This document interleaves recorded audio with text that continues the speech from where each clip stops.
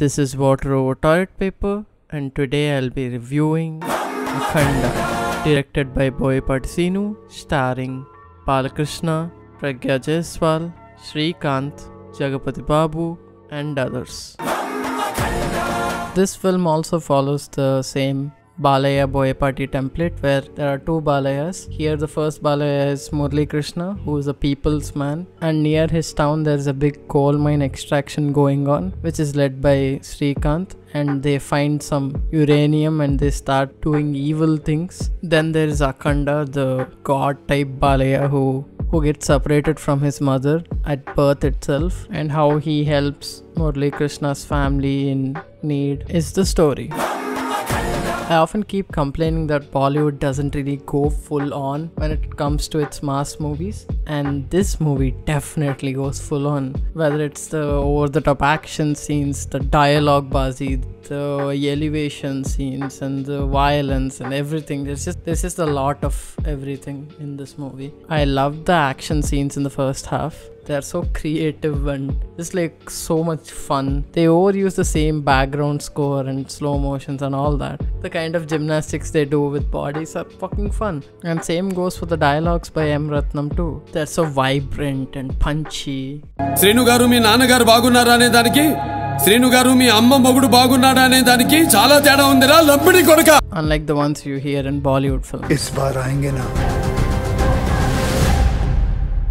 तो देख लेंगे सालों को. By far the best scene in the movie is when Srikanth and Balaya have this confrontation and they just go off each other. They're just in this rap battle with punch dialogues. I love how violent and gruesome this movie is to show how evil the villains are. They make them run a lorry over a bunch of innocent people with just blood splashing on the driver's face, and he's just looking and smiling, and it's fun. And the Jai Balaya song is also fun. It's just cute to see Balaya dance. I don't know. I mean, look at this. As long as the movie was focused on Murali Krishna's character, the movie was fun. It was somewhat believable. You could believe in the stakes they were setting up.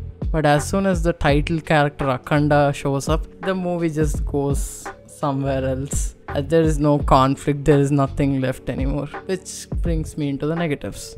Akhanda is the biggest problem with Akhanda. I know it sounds dumb, but he is literally God.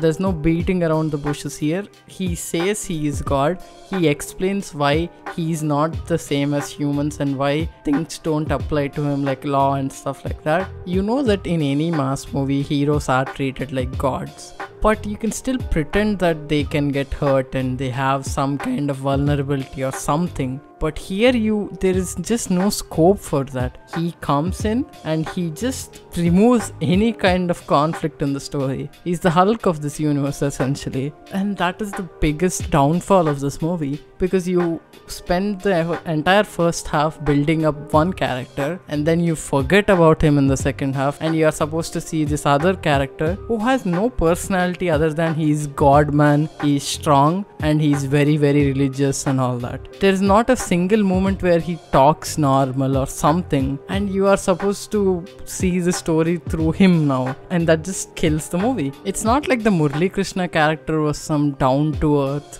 relatable man or anything, but at least he's human. There is something there. And also this Akhanda character has so many monologues about God, Shiva, Hinduism, blah blah blah. There's this entire sequence where a bunch of evil people are playing poker in a temple by removing the Shiva idol, and he goes and beats them up. And then he teaches everyone a lesson about how religion is the best, and how even in the scientific times religion is the biggest science and all that. It's like, didn't need to be there in the movie, but it is there. Because Akhanda is too OP, they have to make the villains also more evil.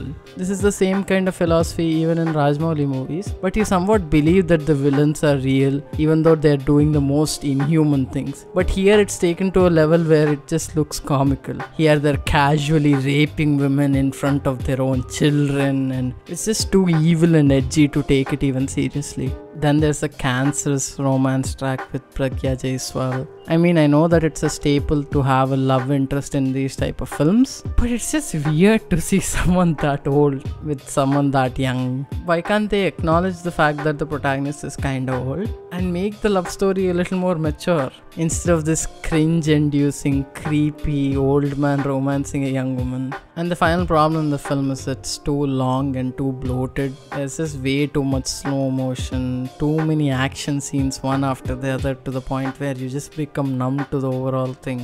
And there's just too many villains stacked on top of each other. There's the mining villain Srikanth. Then on top of him there is the bad Swamiji type villain. On top of it there's this black Sadhu Swamiji who is evil Swamiji also. And there are other side villains sprinkled all over the movie. It's just too many bad guys and you're just waiting for the movie to end.